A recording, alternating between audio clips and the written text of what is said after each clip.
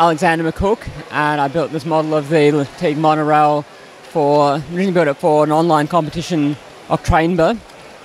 And then this is its first time at a show.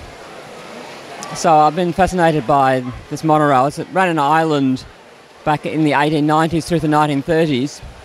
And it's been fascinated since I saw a childhood book had a photo of this monorail. And then I went over there 4 years ago, and they've built a replica of it, which is running there. So when I saw it there, I thought, well, I really need to try to build this in Lego. And so finally, when Trainbar came up, it was a great opportunity to actually finally provide inspiration to go and build it.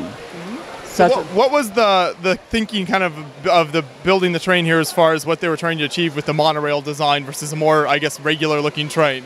Well, yeah, it's the weirdest railway, really. The idea of having a single rail. They've got a book where they've reprinted the promotional material from the sort of, I think, 1880s when they were trying to promote this as it was the next best, the great new thing that was going to come, and they sold it on its simplicity. And this is a big marketing thing, and they didn't want to talk down conventional railways, they said. And then went on to talk down conventional railways and explained how simple the monorail was and how much better it was, and sort of missing out on things like needing 2 boilers for your locomotive and the steps to get from one side of the track to the other, and the fact that you couldn't have a level crossing because you had like a waist-high monorail track, which made it impossible to get across the rails. So, but other than those little points, clearly simplicity was the great virtue of it. So yeah, it's an amazing piece of design. And it did last for like 30-40 years in Ireland. But yeah, something quite different to build in Lego. Right, exactly. So then if we dive deeper into the Lego model here, talk about kind of where you started with this and how the design came together. I started with the locomotive.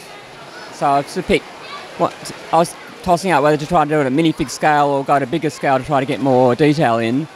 So it's sort of a big, slightly sort of large minifig scale, perhaps about 10% bigger than other conventional train models that I've done, but still within the range of minifig scale. So I started off with the locomotive, working out how to do the boilers on each side of the track. Played around with the ideas for the track. So I ended up with the ME Models rails for the top, which provide a nice smooth running surface, and then using tiles on the side for the guide rails that it has. So each carriage there's wheels on the actual running wheels that sit on top of the monorail track, and then there's the small guide wheels that run along the side rails to keep it stable. So the plan is to actually have this motorised and running on a larger layout at some point. So we're going to have a motor there's a motor in the first carriage, sort of crammed in there. So in there we've actually got a large Lego motor in there using a gear and chain drive to the wheels. And then this carriage is going to have the battery, there'll be the IR tucked in there, and then the Lego battery pack.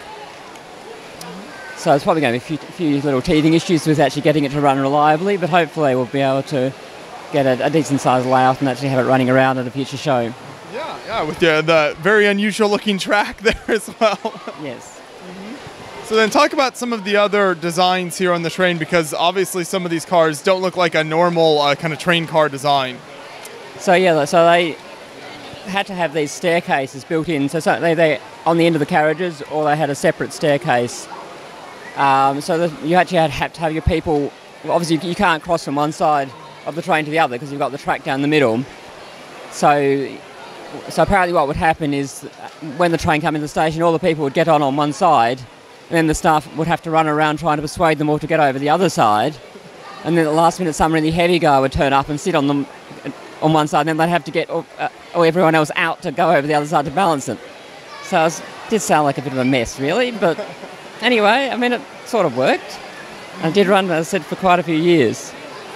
And they carried livestock, so there's the oft-repeated story about the cows. So the farmer wants to get his cow to market, but of course you have to have a balanced load. So he borrows his neighbour's cow to balance the load, takes his cow to market, sells it, wants to get and then he has to get his neighbour's cow back home, so then he has to borrow another cow to get that home.